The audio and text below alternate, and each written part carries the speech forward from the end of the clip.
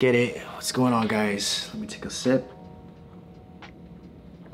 By the way, peep the Tintin slash Captain Haddock mug going crazy. Hibiscus tea, you know, very kind of calm Zen vibes. I remember like my old videos practically yelling. I don't know, now more of a Zen slash calming aura when you watch these videos. I'm not like tired or anything like that, but I just chill, just calm energy, calm vibes. Let's get it. What's going on, guys? Ray here. Welcome back to the channel. Hope you guys are all doing great. And today we are back with another one. This is gonna be pickups. I'm super excited to get into this because we have such a good amount of items. I'm really stoked about the stuff that I picked up during the past 3 months. We have a really good variety of things. I'm very happy about it. I don't know why I'm saying this again, but yeah, I'm just really stoked about all the items I picked up. Right before we get into this, I just wanted to say that this video is in partnership with FARFETCH. This is the third time. Love FARFETCH. And you know, it's really hard for me to do these sponsored videos just because a lot of the companies and brands I don't really align myself with. FARFETCH is a company that I've been using even before the sponsorships, buying a ton from them. So it's really easy for me to recommend them to you guys. And quickly, if you guys don't know about FARFETCH, they are pretty much a online marketplace that acts like a middleman, which connects you to various companies and brands all around the world.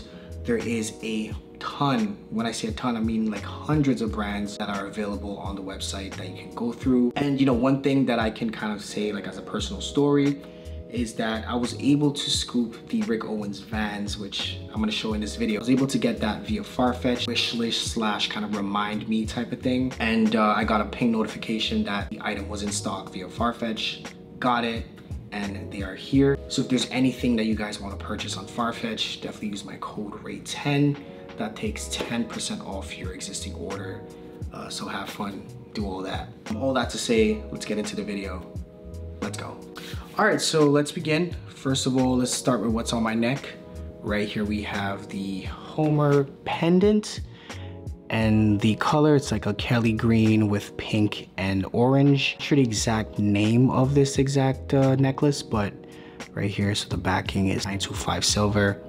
And the front has a beautiful color. And also just want to show you guys the packaging. This is called the Plus pendant, and it pretty much has the same exact packaging as the sphere necklace that I showed you guys in a couple videos way back. I'm like trying to do like the beauty guru thing. So here you guys can see that. Same way you open it, just turns around, and then there's like the QR code here, and your necklace stays right here. So overall, I'm just a big fan of what Frank Ocean is doing with Homer. I love all the collections he's dropped so far. Creatively, I love what he's doing at Homer, and I cannot wait to see what the future holds for the brand. But this is the piece I got. I have the sphere chain. Those two are like the ones that I really wanted, and yeah, super stoked to get them. So for the next item right here, we have a 6-panel cap from Balenciaga.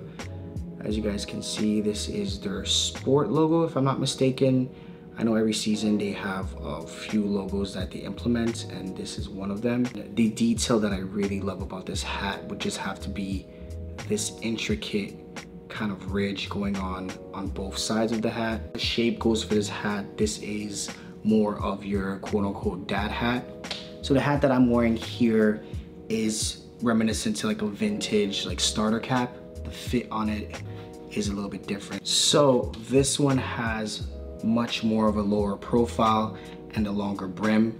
So it took me a while to just get adjusted, as I've been used to wearing pretty much these hats for the long run. It gives me a very like an incognito type of look. Normally I just put a hoodie, got this hat, you know, just kind of keep it pushing that way. Really enjoying this hat. And the back is a hazard strap. Nothing too special here. Before we move on to the next item, let me just show you guys the box that the hat came in. It's very extra for this product, but here you go. So it has like paper, all that, and it just came like in a very intricate, and it also did have its own dust bag. So that's very interesting. But yeah, this is the Balenciaga 6-panel sport cap. Really like how it looks. This is something that I've been wearing quite a ton ever since I got it a few weeks ago, and pretty much will wear it throughout the summer slash fall winter and going on forward. So here we go. Right here we have a Givenchy Cheeto International collaboration hoodie. I'm not really too big onto Givenchy, but this print was something that really piqued my interest. So I was luckily able to grab these on clearance, which, you know, kind of helped me do the purchase. I just love the way it looks. It has like a spray painted graffiti vibe. Image right here is Cheeto's, I guess, more popular designs. He has a bunch of dogs and things like that. Here on the back there is the kind of Givenchy mask, little character going on. So for size reference, this one is a size small, so it fits extremely oversized. I would say it fits more of like a large to XL. If you guys are looking to get this, make sure to go down. That there's like little Givenchy details here, thing on the strings of the hoodie. I particularly like the wash on it. It has like a greenish gray tint to it. I'm not sure if it translates perfectly on camera, but the wash is very interesting. And you guys can see that the B-roll, very oversized, but nonetheless a very interesting and cool hoodie to have. Continuing on to our next item. Right here we have a denim trucker jacket from Kenzo. So this is Nigo's first endeavor with Kenzo. It wasn't even like the first collection, it was like a limited edition capsule kind of leading up to the collection, which was called, I think, the Poppy Flower. So I just love this jacket as a layering piece. So I've been wearing this quite a lot during the spring season and, you know, leading on to the summer as well. I feel like it's the perfect piece if you have a, you know, more simplistic outfit and you want like a tiny hit of graphic or, you know, little detail whatsoever. This material is very good quality. The craftsmanship on the piece is top notch. No little stitching errors whatsoever when it comes to this jacket. So me owning this piece was very special, as, you know, Nigo is somebody that really got me into fashion. I idolize him. I've been studying and looking at his work ever since the Bape days, and seeing him at Kenzo was really a special moment for me. So I wanted to kind of have that memory, so I decided to get this piece, and it's just a beautiful jacket. I don't think I'll ever get rid of it just because it holds so much value to me. I'm not in love with the entire collection, but I've been really eyeing those boots and derbies with the steel toes. So whenever those drop, I hopefully can get my hands on those. All right, so I think we're pretty much done with tops. Let's start with bottoms. So for our first pair of jeans, here we have the paneled denim from Our Legacy. Our Legacy has been a brand that's been slowly kind of piquing my interest. You know, I've been loving their collections, looking at their lookbooks and just the way that they present everything. I feel like for me, the first time I really noticed Our Legacy was the countless Stussy collaborations they do. So kind of delving into their mainline garments, I really enjoy this denim. Firstly, just because of the wash. It has a beautiful vintage wash, and the material feels like it's been, you know, lived in. It doesn't have the really stiff feeling to it. It has a nice, soft, very cozy, almost feeling like a sweatpant. I don't know how to explain this, but you know when you have a pair of denims that you've been using for years and just really putting it through the motion, it almost starts to feel like second skin. And this is exactly how I feel about these pants. Here you guys can see the middle panel, a little contrast of the washes. So besides that detail, that's pretty much what's going on with these pants. And I would say these fit more like a straight leg. Has a bit of a more baggier fit to it, which I love. Pairs beautifully with high top boots. And yeah, just overall a beautiful piece from Our Legacy. Really looking forward to this brand, as there's a lot of things that have been piquing my interest, which I'll definitely look into during the fall winter season. Continuing on to our next piece. This is an item that I had so many questions about. These denims are from the brand Anderson Bell. I know they recently released a Asics collaboration, which look pretty cool. And this is their workers denim with this beautiful green wash. It has the properties of a double knee carpenter pant, just being in this green denim. So one detail that I really love about these pants is the fact that it has this kind of integrated belts. You can actually take this off, but you know, for the purpose of the pant, I like to keep it on. And if you really wanted to, you can kind of leave this part hang, which I do sometimes. Another detail that I love is the fact that the double knees are not at the same location. So on this side, you can see that slightly lower versus here, it's all the way to the top, and just kind of gives a very interesting silhouette and look to the pant. And turning the pants over, you can see the traditional workwear pockets, hammer loop, as well as the side pockets. So this overall is a really great piece. I was able to get this for a really good deal. I know they have a couple pairs of the red ones and the black ones on FARFETCH, which are actually discounted right now. So if you guys are interested in getting this, check out FARFETCH. I think they still have sizes. Beautiful piece. All right, so continuing on to our next item right here, we have a pair of trousers from Kiko Kostadinov. So quickly talking about materials, this is like a viscose cotton blend. It has some polyester details to it. When it comes down to Kiko, this is my very first clothing item, and I'm quite satisfied with how these look. So you know his cuts are very intricate. I love the asymmetrical work when it comes to just cutting you know, classic pair of pants. Other details include waist adjuster. So when it comes down to sizing, I would say this has a pretty straight to slim fit to it. And once again, I would say this is perfect for your more formal events, when it's kind of like a formal slash casual thing going on. And this is like the perfect pants for me when it comes down to, you know, going to soirees. I feel like I just come with ripped denim and like t-shirts and not really caring about, you know, how I present myself. Owning this kind of gives me a little bit more of a formal edge. Your classic pant, and Kiko just nails all the details. All right, so for our very last bottom, and I've been wearing these quite a lot, and I think show them in the past vlog. These are the oversized distressed denim from Balenciaga.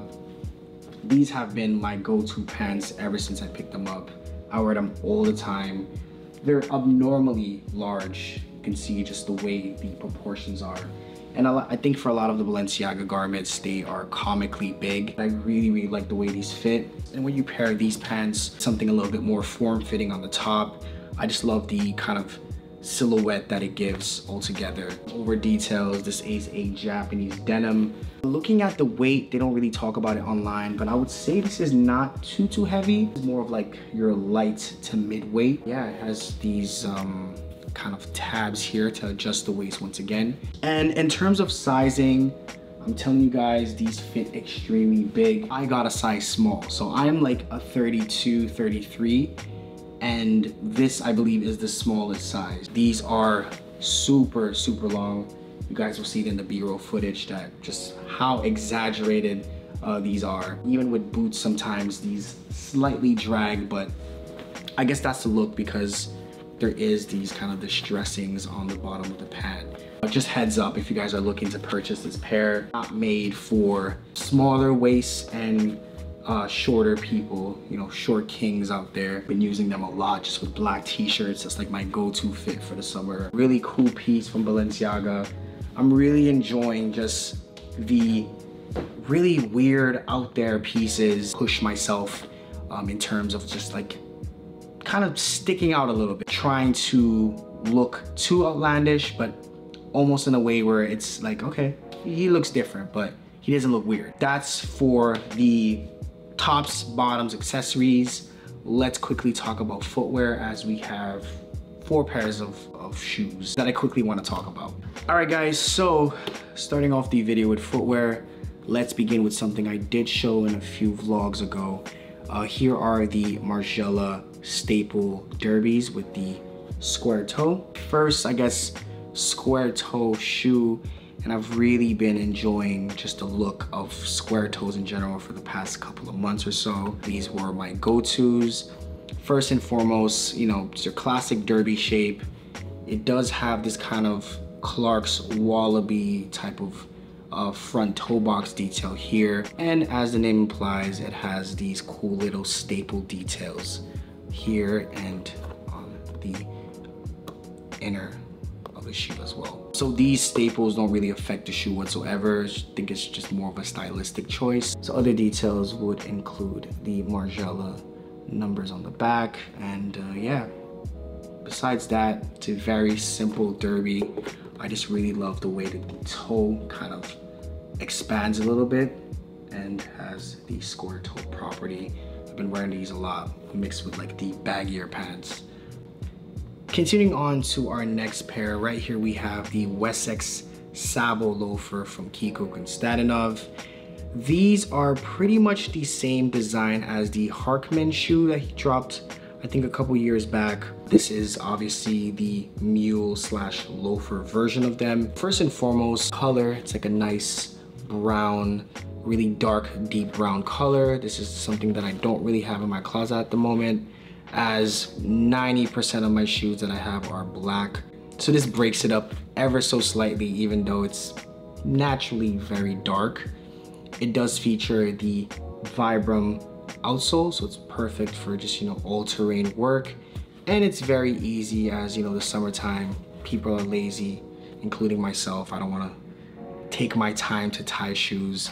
So this goes back to the very elementary way of putting on your shoes, where you just kind of strap it in and slip your foot in. One thing I would say is that these ones fit so much better than the Harkman shoes. This, I stuck to a size 43 and it fits exactly true to size. This is just a very neat sneaker. They even have the pink version, which I'm not a fan of pink, but for some reason those shoes are beautiful. It does have the interesting line work that Kiko is known for. So you guys have that, and beautiful, cool looking shoe. All right, so for our next piece, this is what I was talking about in the intro, the Rick Owens Vans. Super stoked to get these, as they have pretty much been sold out everywhere. Itching to wear these. I wanted to get these on video first, but these are the Rick Owens Vans. So the exact name of the sneaker is called the Vintage sneakers. So we're just gonna call these the Vans. The OG pairs go for thousands on the aftermarket. Not the one that's gonna be buying that. Pleasantly surprised to finally get these in hand in my size 43. So I'm super stoked to wear these. I really wanna wear these out and get them to the point where they look like the OGs, if that's even a thing. It's gonna probably take me a couple years, but you know what? We're up for the challenge. Really cool, easy shoe to wear. Comparisons of a Vans are true. This looks exactly like a high quality version of the Vans, and I'm super stoked to be wearing these. Again, we got the FARFETCH. You know, FARFETCH really hooked it up on this one. A couple of my peers were able to get these. I think I saw Oscar's video where he did the unboxing, and I know Giz and JC have the shoe. So it's a really cool shoe. Right after this video, I'm gonna finally start undressing these, but here we are, super stoked, honestly. Continuing on to our next article of footwear. This might be a little jarring to you guys, maybe a bit weird, but this is something that I was really keen on getting. And right here we have the T&Cs sneaker by Balenciaga. So I think these dropped back in 2018, and I was on the hunt ever since. Couldn't really find my size until a couple of months ago. And just really briefly talking about this shoe, the main inspiration for this sneaker was the human body with the webbed muscles. So as you guys can see, if you guys look at the human body whatsoever, kind of the muscle structure. So this shoe pretty much emulates that. The toe cap right here has this 3M T&Cs logo. Really am keen on these weird shapes and out of the world kind of looking garments. I don't know, this is something that I've been really experimenting with, and a lot of the new stuff we're doing with Ore are very not conventional looking. So once you see the things that I wear, you can kind of see the inspo for the upcoming collections. Yeah, this is just such a beautiful piece. I don't really see too many people talking about these. These are one of my favorite shoes that Balenciaga ever released, and just once again, all black. You know, keep it subtle even though it's really weird. I love these. All right, so for the very last item of today's video, right here we have the leather trooper boots by Balenciaga. Leave one of the shoe down because these are extremely heavy. But, you know, quickly going back, I did have initially trooper derby, but I found those to be very unpractical and just very uncomfortable. And, you know, I couldn't really wear them the entire day, just really hurt my feet.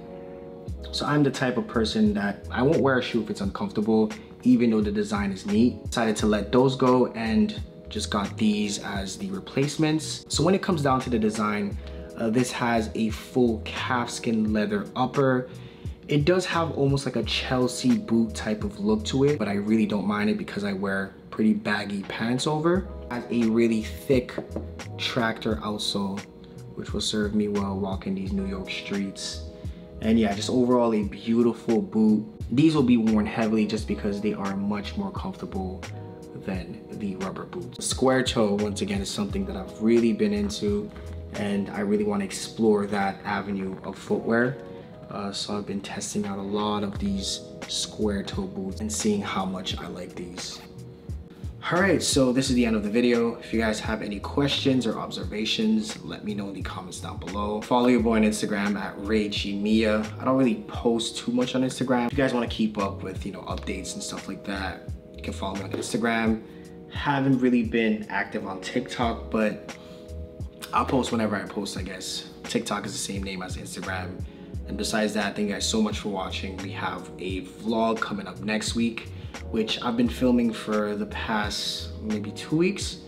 So that will be coming next. And after that, I have a kind of friends brand showcase that I really wanted to do. I've been talking about this for a while now, but a lot of my friends and my peers have their own respective brands, and I wanted to dedicate a video solely on kind of showing off their things and kind of presenting it to you guys. So all that will come afterwards. Before I get out of here, once again, shout out to FARFETCH for sponsoring this video. My code once again will be RAY10, nets you 10% off. Use it, enjoy. Anyways, I'm out of here. Thank you guys so much for watching. Gotta edit this video. See you guys next time.